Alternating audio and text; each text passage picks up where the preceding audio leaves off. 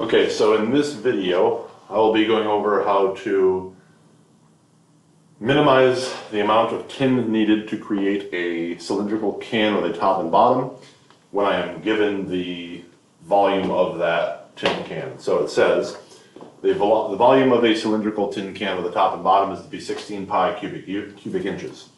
If a minimum amount of tin is to be used to construct the can, what must the height in inches of the can be? So we're provided with volume. So the first thing I do is go ahead and write down the volume. It's equal to 16 pi cubic inches. After that, I read the sentence one more time. It says if a minimum amount of tin is to be used. That tells me that I'm going to minimize surface area in order to construct this can.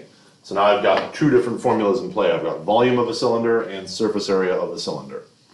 So in the volume formula, which I'm given a quantity for, I'm going to now replace V with its actual volume formula, which is pi r squared h. So pi r squared h is going to be equal to 16 pi inches cubed. From there, my goal is to isolate the letter h in order to eliminate one of the independent variables in the problem. I want to have a surface area formula with just the letter r so that I can very easily differentiate and move forward with the optimization process. So once I've isolated h, you'll notice now I've canceled out the pi's, and we've got a final expression for h, which is 16 over r squared. From there, I went ahead and wrote down the surface area formula, and I also drew a cylinder. So in the cylinder, you can see it's comprised of two circles, top and bottom, as well as the lateral surface, which actually forms a rectangle. If you were to peel open a cylinder and lay it down, it forms a rectangle.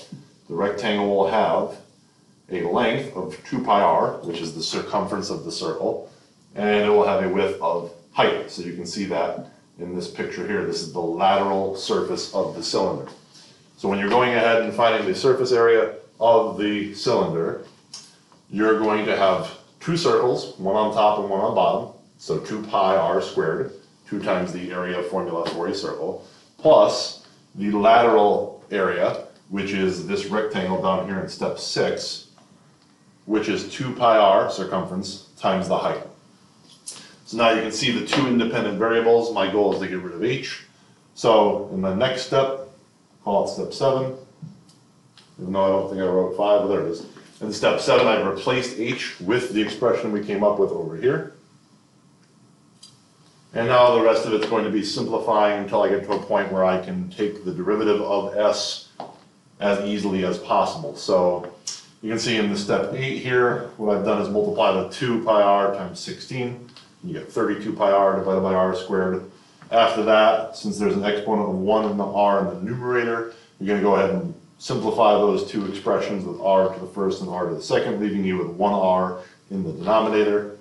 And then the final step down here is to rewrite the original equation that you're going to optimize, you're going to minimize in this case, as s equals 2 pi r squared plus 32 pi r to the negative first.